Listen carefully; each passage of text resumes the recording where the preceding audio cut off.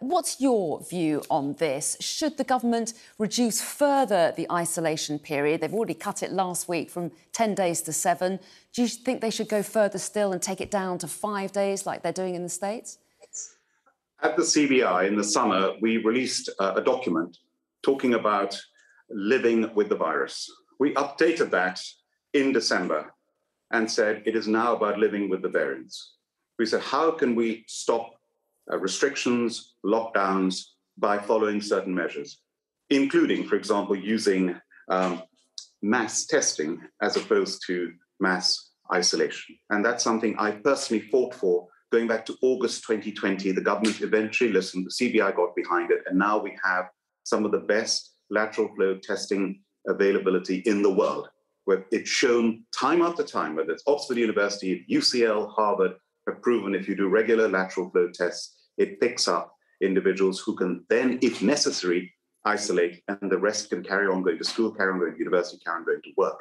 So that is Professor Sir John Bell has said just now that we need to continue using those lateral flow tests as much as possible, including reducing the isolation period. So I personally thought it was fantastic news when Sajid Javid announced that the isolation has gone down from 10 days to 7 days, where if you test negative on days 6 and 7 with lateral flow tests, you can go back to work.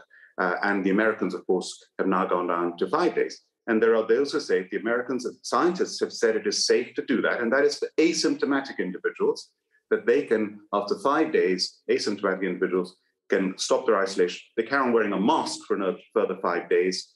If the Americans have been able to do it, I'm sure our scientists are looking at it and our government is looking at it as well.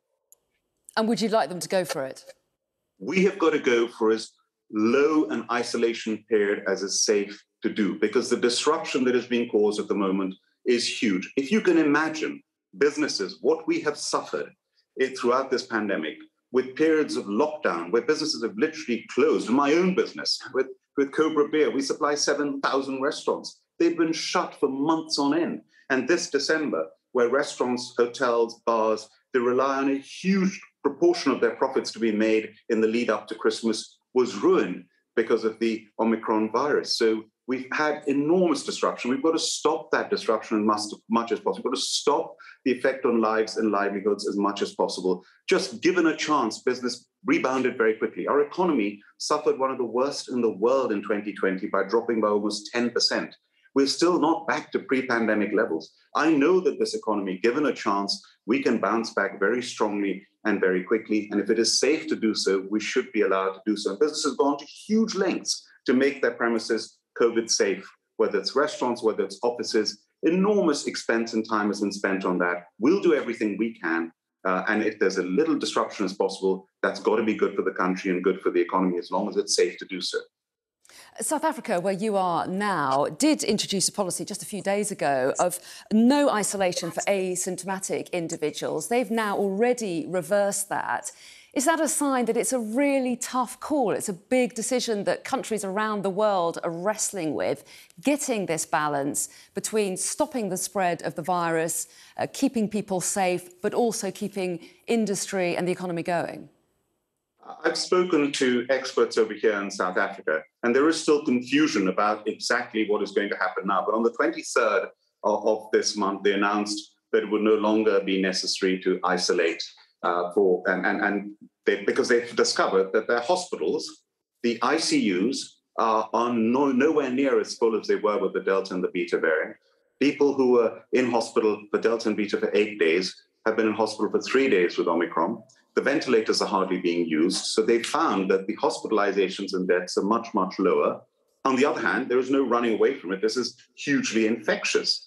And so they decided, from a practical point of view, to change the rules. Now, we don't know exactly what it's going to be now. It will be announced officially soon. But I think the direction things are heading in now is recognizing that we've got to live with the variants going forward in a safer manner and practical a manner as possible, using lateral flow tests, using our world-leading booster program, which is fantastic.